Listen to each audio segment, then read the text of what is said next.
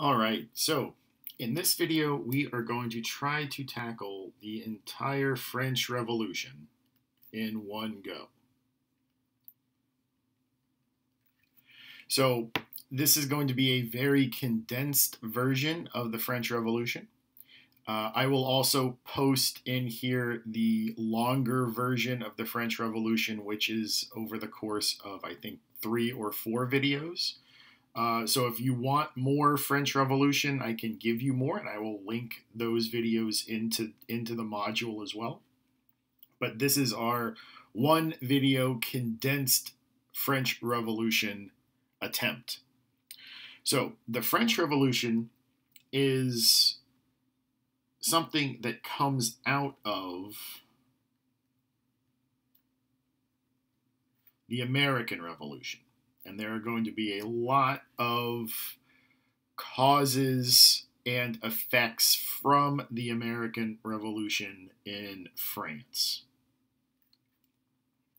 Another thing that we might want to keep in mind as we're thinking about the French Revolution, if the American Revolution is more about John Locke, the French Revolution is a lot more about Rousseau. That's not to say that there wasn't a little bit of Rousseau in the American Revolution and there wasn't a little bit of Locke in the French Revolution, but if we're thinking about who is the philosophical leader of these revolutions, it's probably John Locke for the Americans and it's probably Rousseau for the French.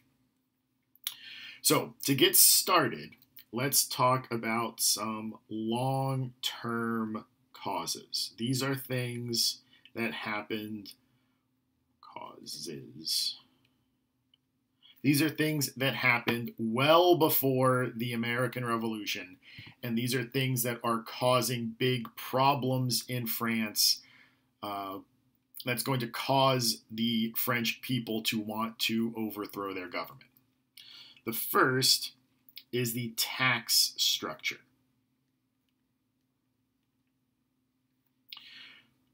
In France, there were 3 official social classes.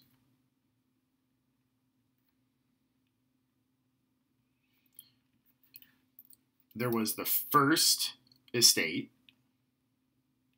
and estate is just the French word for class. The first estate were the clergy, the church people,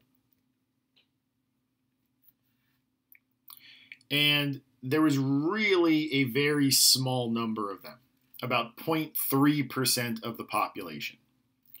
The second estate, or the second official social class, was the nobility.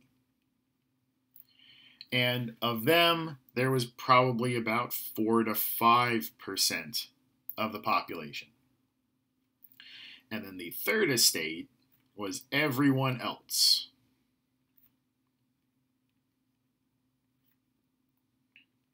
And they made up roughly about 95% of the population. There's 2 big issues here when we're thinking about the tax structure. The first and second estates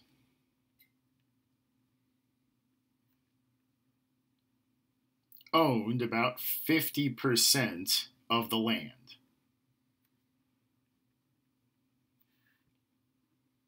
But almost all the taxes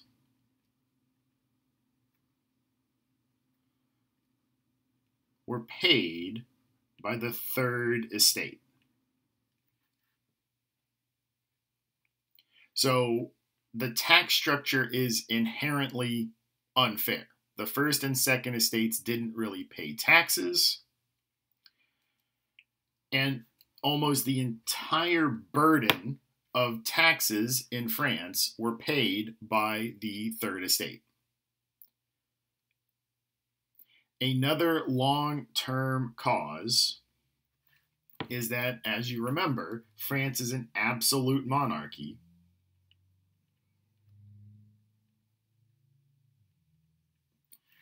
an absolute monarchy is really expensive. And France is always kinda broke.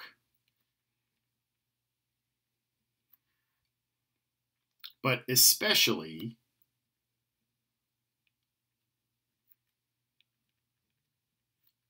after the loss in the 7 Years' War.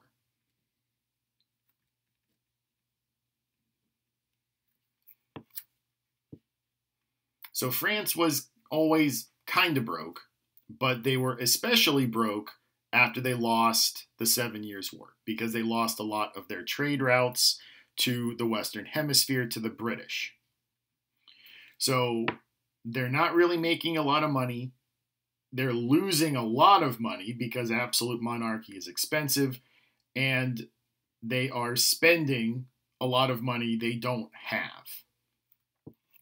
So if we think about the short-term causes, the stuff that's happening right at the beginning of this,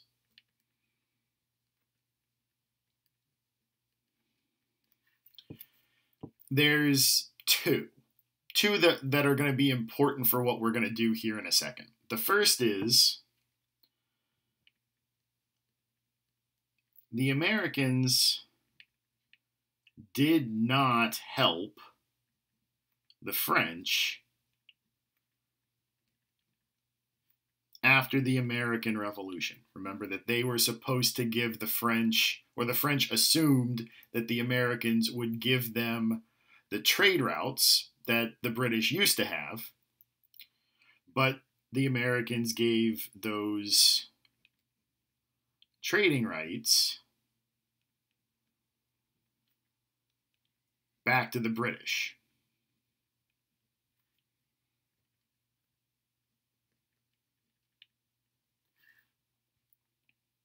Okay, so that's one short-term cause. Another short-term cause is that a bunch of French soldiers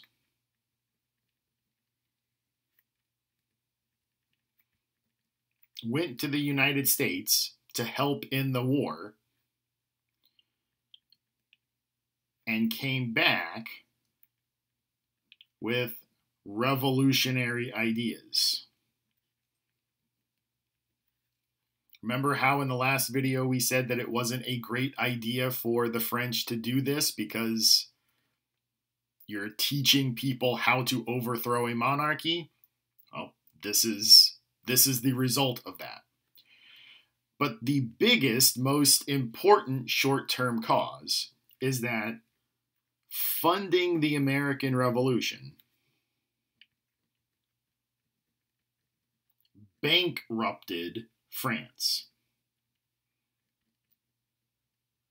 They are completely broke. And remember, they assumed that the Americans would give the French those trading rights, but they didn't. They thought they were going to make up the money they spent helping the Americans gain independence, but they didn't. So now they are broke. Really broke. So the only solution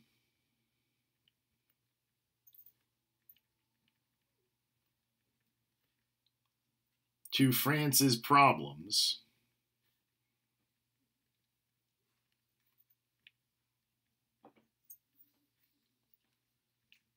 is to raise taxes. But we can't raise taxes anymore on the Third Estate. So we have to start taxing those guys. They have money and they're not paying taxes. But just like in England, in order to issue new taxes,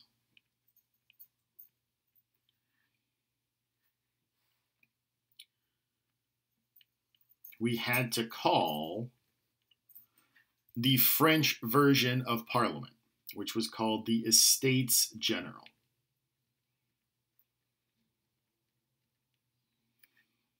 And this was called in May of 1789.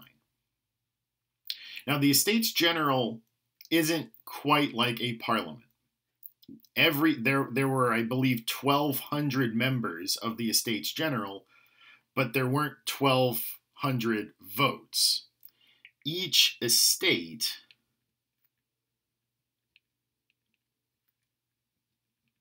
gets one vote. Each estate gets one vote. So when the question comes to the floor, should we raise taxes on the first and second estate, the result is going to be 2-1 against new taxes. Even though everybody has been telling anyone who will listen, France is broke, and the only way we're going to be not broke is to have new taxes. The first and second estates don't want to pay any new taxes.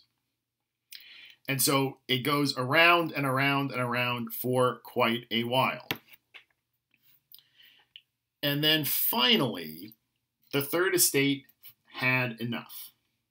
And on June the 17th, 1789, the third estate decided they had enough,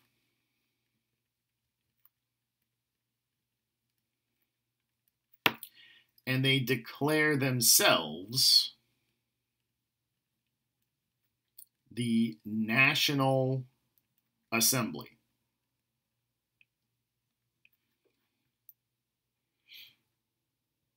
Like, we're going to start doing this stuff on our own. We are 95% of France. We don't really need the rest of you to make these decisions. They find on June the 20th, 1789,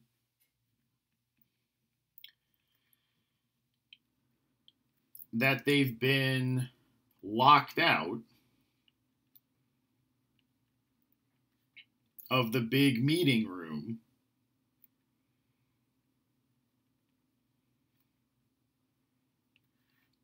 for the Estates General.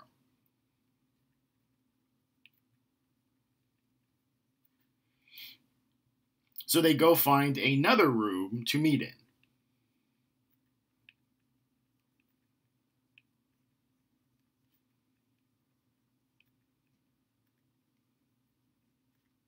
And that other room they meet in happens to be an indoor tennis court.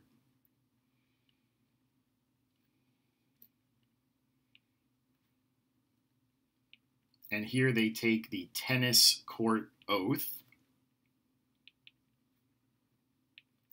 And basically what the tennis court oath says is that they will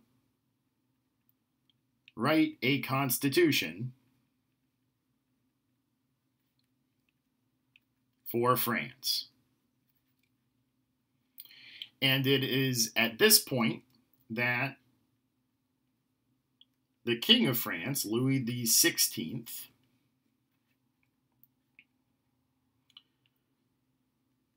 agrees to these new conditions and orders everyone, meaning the first and second estates,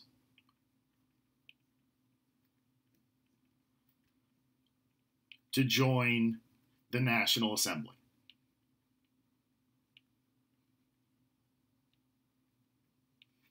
And they get to work writing this constitution. And the first big document that comes out of this is called the Declaration of the Rights of Man and of the Citizen, which we will helpfully abbreviate as the Doromac. And this document is kind of like a combination Bill of Rights, Declaration of Independence.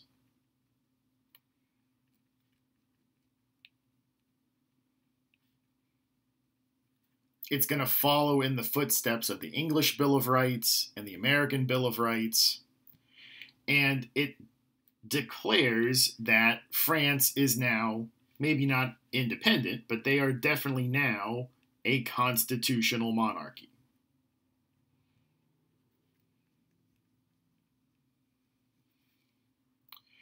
And in this, you're kind of starting to see some hints of Rousseau coming through. People are just doing stuff. This is not gradual. This is not measured. People are just doing stuff and it's happening.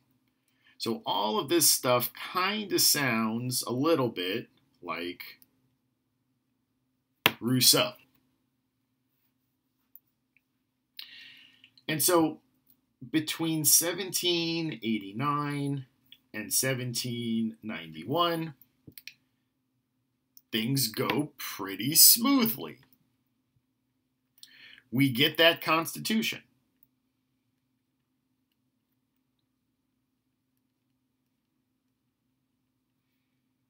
And Louis acts as the executive. And he works with the National Assembly. Same as like they do in England. Louis is the executive, just like the British king is the executive. He works with the National Assembly, just like the King of England or the King of Great Britain works with the Parliament. Same thing. We're going to abolish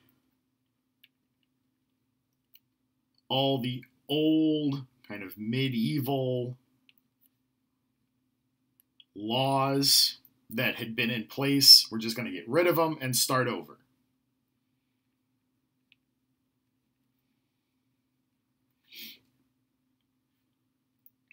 We're going to make the church part of the government. There's a lot of corruption in the Catholic Church in France. And so part of getting rid of the old order is making the church get on board with all of it. But in 1791, things take a radical turn.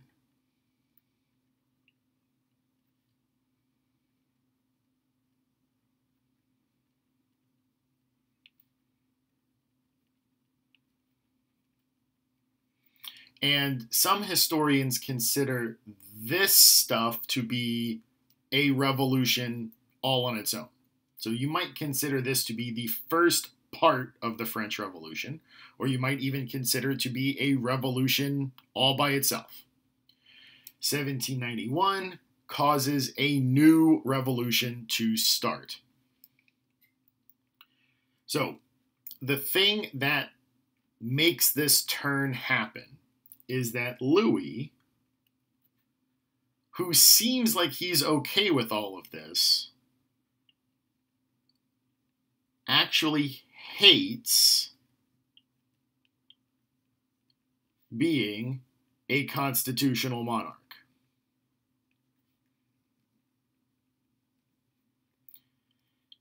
And he's going to try to flee France.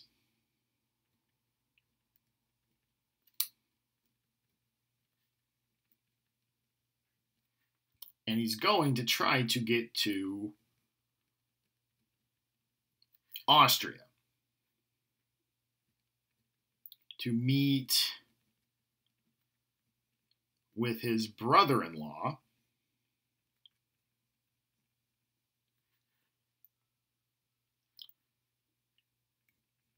and topple the revolution.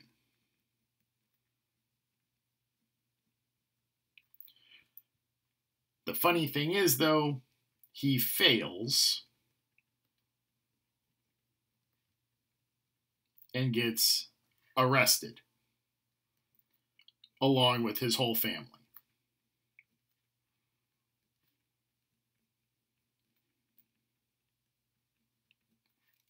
So Louis, the king, is in jail.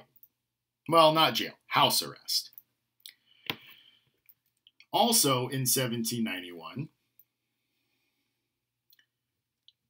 the other European powers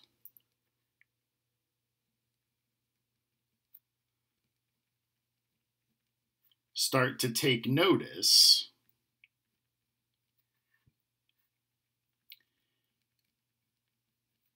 and they issue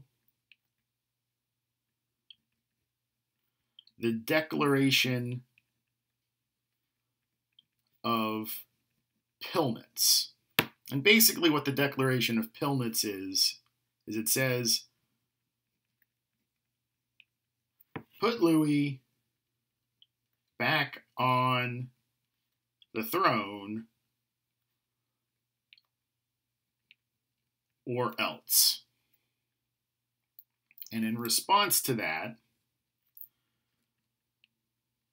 France declares war on Austria and Prussia.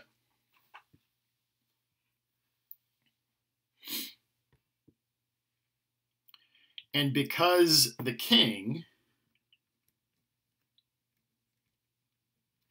turned out to be a traitor,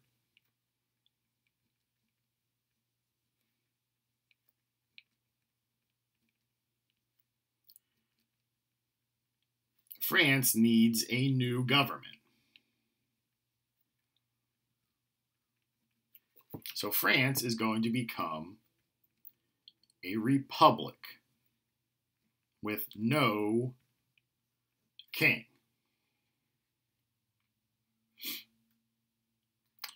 So at this point, we get a new legislature. So we get a new parliament called the National Convention.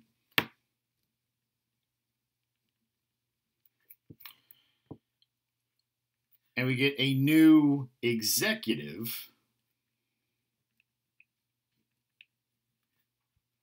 which is actually a group of people. And it's called the Committee for Public Safety. So instead of the National Assembly, now we have the National Convention. Instead of the king, we now have the Committee for Public Safety. And the guy running the Committee for Public Safety is a guy named Maximilian Robespierre.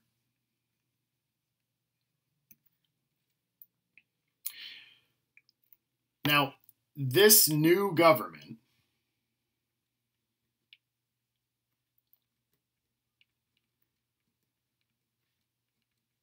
has two goals. First goal,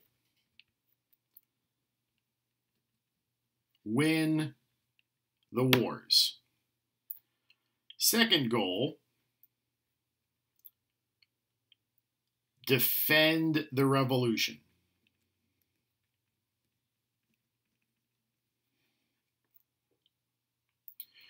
For the first goal, they are going to do this thing called the levée en masse, which is basically a universal draft. And so the French army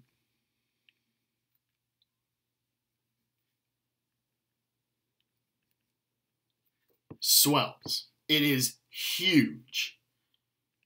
And so they're going to win battles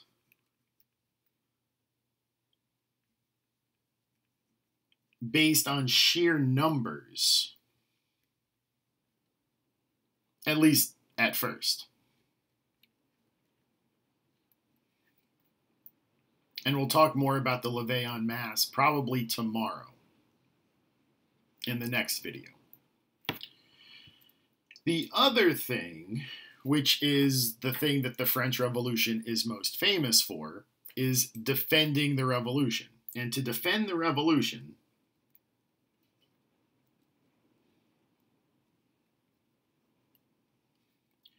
we are going to resort to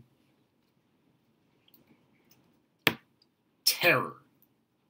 And so we're going to get a massive wave of political executions.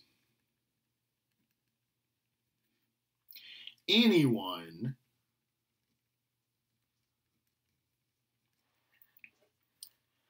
that could be accused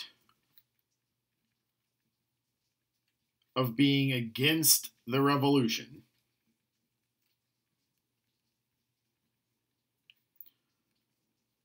was arrested and beheaded via the guillotine.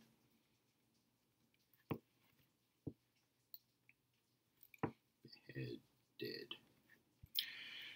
And at the top of the list, Louis was executed in January of 1793, and his wife, Marie Antoinette, was beheaded in October of 1793. So this period of time is known as the Reign of Terror. I don't know if you can hear the rain outside. That is just a happy coincidence. So this is where things get a little bit more extreme. So in addition to beheading people who were against the revolution, we're also going to attack the church, which was also against the revolution.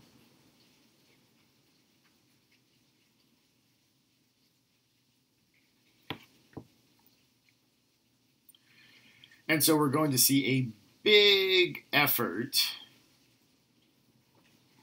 to de-Christianize France. So we're going to use church buildings for other purposes.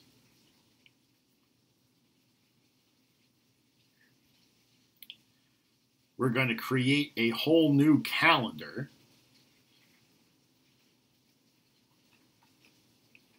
In order to get people to forget when Sunday was, when you'd go to church. And we're also going to try and fail to create a new religion, and I'll put that in quotation marks, based on reason and logic. It doesn't really work, but they're going to try anyway. Now, this period ends when Robespierre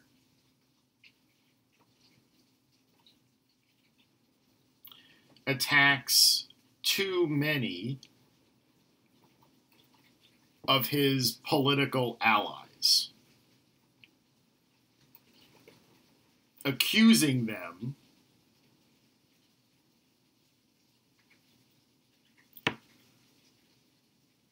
of being not virtuous enough. And to tell you the truth, Robespierre might have kind of had a mental breakdown. Because up to this point, he had been pretty reasonable and logical, but now he's kind of going off the rails. And so in August of 1794, Robespierre was arrested and beheaded, which ends the terror.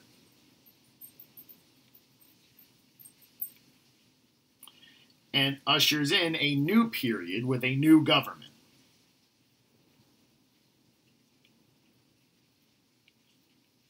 Called the Directory. Now, we're not going to talk too much about the Directory. One, because we're out of paper. But secondly, because the Directory really isn't all that important. The Directory brought a little calm back to France.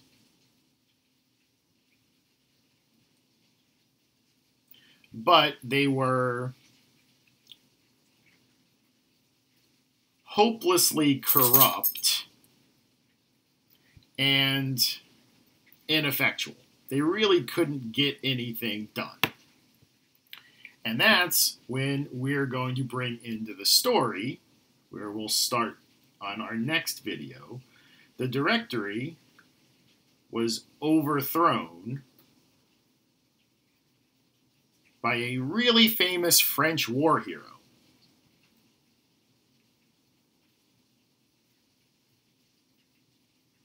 And his name, Napoleon Bonaparte.